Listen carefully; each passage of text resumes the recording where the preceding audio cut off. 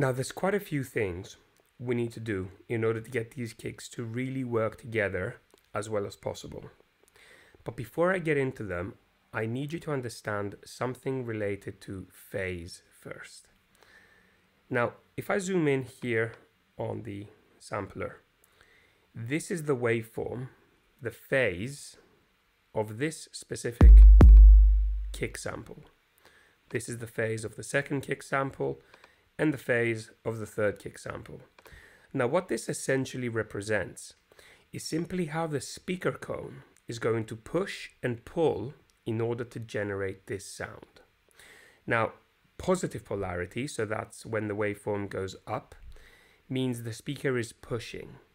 Negative polarity means the speaker is pulling.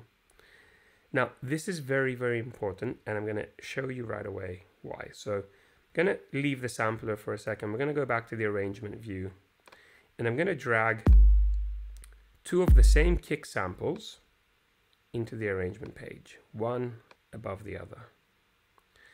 Now, if I zoom in, you'll see their phase is identical because they are the exact same sample. However, what if the phase of one of them was flipped? So instead of, let's say at this point, going down, it would go up. Well, I can show you what this would look like by flipping it using a plugin. If I go to Audio Effects, to the utility plugin, I'm going to drop it onto this track. And where it says input, left and right, I can invert the phase of both the left and right channels. So this is with the phase normal. And this, even though we can't visually see it, is with the phase flipped. Exactly the same sound.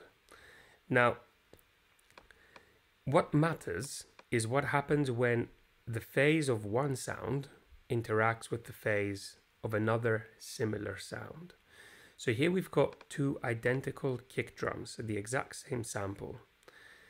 If one of them has its phase flipped, so I'm gonna actually flatten it so that you can see it visually represented. This is also known as polarity inversion. So if the phase or polarity has been flipped, we're gonna get total phase cancellation, which means no sound whatsoever.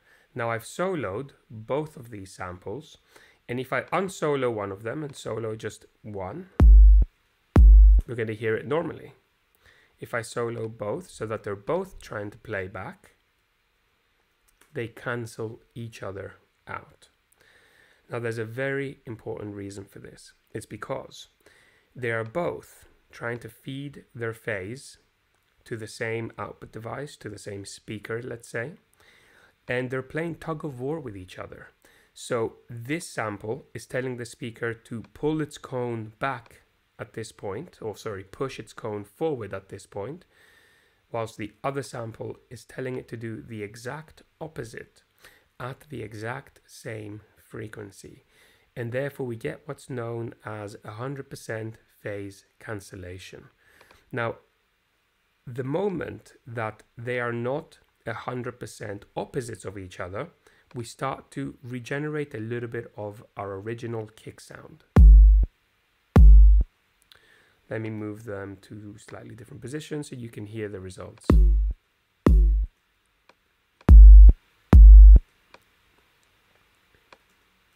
And then full phase cancellation. Now this can also be known as cone filtering. The only reason why that would be the case is because, I'll just show you. If you look at an EQ here, the frequency analyzer, right now we've got nothing going on whatsoever because they're cancelling each other out. As soon as I move this a little bit, then this is the frequency response. And then if I solo just one, that's the frequency response. The reason why it's known as cone filtering is because sometimes when you have some phase cancellation occurring, you get peaks and troughs in a frequency analyzer, which can look like a comb, essentially. And what this basically means is that some of the frequencies the sound is generating are adding up with the frequencies of the other sample and therefore doubling in volume. However, other frequencies are being cancelled out and therefore halving in volume or being muted completely. And that's why you get peaks and troughs in a frequency analyzer. Let's make it slightly more high definition. You can see them a little bit more now. So why is this important? Well, it's important because when you're layering samples, so if we go back to our drum rack, I'm going to quickly create a MIDI region, and I'm going to insert a kick on every beat. I'm going to copy it so that all 3 kick samples are triggering the kick. I'm going to solo the drum rack, so all we're going to hear is the kick, and I'm going to loop this 1 bar of the kick drum.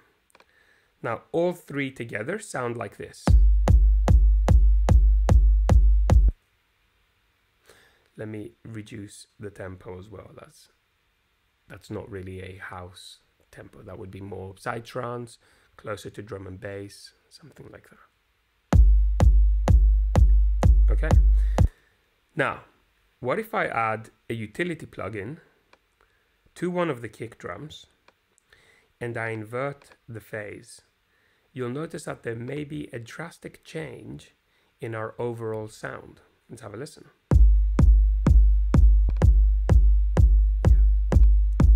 Pay close attention.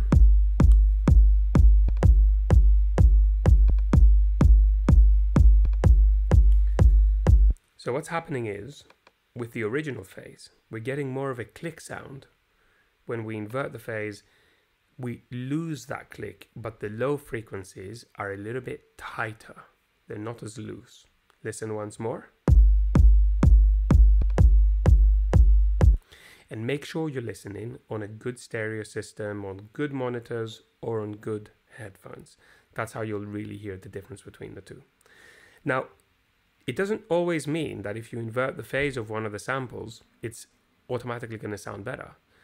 But you must always try, because you can never be sure as to whether the phase of one of your kicks is going to be almost completely out of phase with the other kick. So going on to step 1 of what you must do once you've chosen your samples. Once you've chosen your samples, add a utility plugin and invert the phase of one of them and A/B so that you check whether it sounds better with the phase inverted or without the phase inverted. And this is a method you must use. First, you pick the 2 samples that are closest together in sound. So our mid-range and our low sample. You add a utility or a phase inversion plugin on only one of the samples.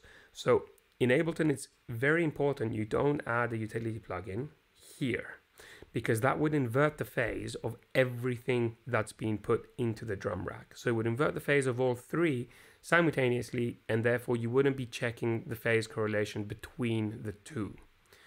So you must insert the plugin purely right next to the kick drum's waveform. That means that this plugin will only affect the kick drum on this sample here.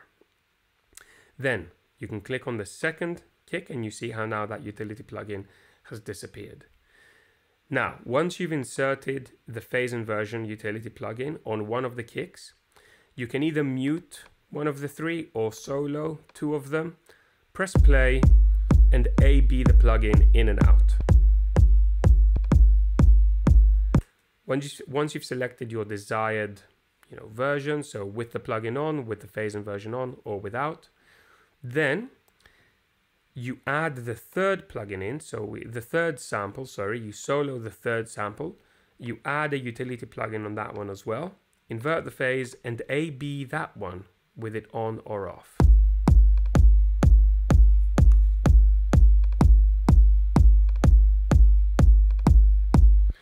So I feel with the utility plugin phase inversion on this one, we're getting more of a transient.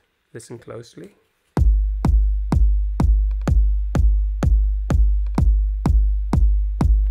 It's minor, but it's there. So that's step number one. Now, in other samplers, such as Battery by Native Instruments, there is a phase inversion button directly on the sampler. Let me show you right here. So on any sample, we could just load this for now. You could invert the phase simply by clicking there. Okay. Now the next step we're going to look at is going to be using filters to really get rid of all the frequencies we don't need in our samples, so that the low kick is prominently on the low frequencies, the mid-range kick is primarily on the mid frequencies, and the high kick doesn't have any low frequencies being produced and therefore conflicting with the frequencies of our other two samples. And we're going to look at that in the next video.